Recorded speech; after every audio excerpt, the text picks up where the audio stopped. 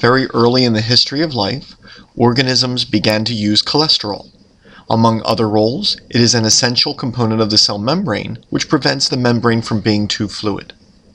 Also early in the history of life, enzymes which metabolize cholesterol must have evolved, such as the enzyme of the Cytochrome P450 superfamily. An organism's normal functioning requires the detoxification of hormones and ingested xenobiotic compounds. In the three domains of life, more than 2,000 Cytochrome P450 enzymes are known, which have been classified into hundreds of families. Cytochrome P450 enzymes can be found in bacteria, although while some bacteria don't possess any of these enzymes, others may possess more than 20. They function in a number of metabolic pathways, including the metabolism of pollutants and drug resistance.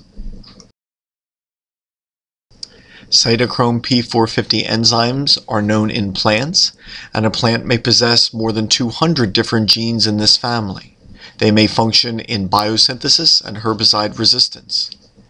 In insects, cytochromes function in development and in resistance to toxins found in pesticides and ingested plants. About 90 cytochrome P450 enzymes are known in fruit flies. Almost all of the subfamilies of the Cytochrome P450 enzymes known in mammals are also known in fish, indicating that the branching of the family tree occurred deeper in vertebrate history. Humans possess more than 50 of these enzymes, and they can break down fatty acids, sterols, steroids, and the vitamins A and D.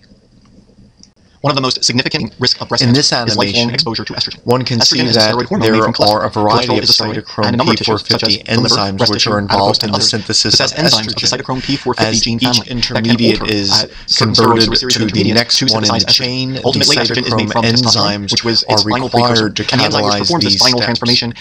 Humans often vary in the forms of these enzymes which their genes encode, and so therefore we can vary in our responses to nicotine, because estrogen is synthesized as part of a pathway involving many proteins. There are a number of polymorphisms or variations in genes which can increase the production of estrogen. So some women make more estrogen than others, and genetic variants such as the gene taken here can increase cancer risk. Our ability to break down around tumor tissue, suggesting that this was one of the reasons these cells became cancerous. The increased production of estrogen make a variety of these enzymes, the gene is sometimes changed and variations so that different signals, such as those of cyclic AMP, activate the gene in cancer cells, which is unusual can explain a number of the breast and the cancer cells differences can make their own how we estrogen, and thus the levels of estrogen in breast tissue and tissue of the tumor itself plant can be higher than elsewhere in the body, such as blood plasma. pharmaceutical drugs, etc.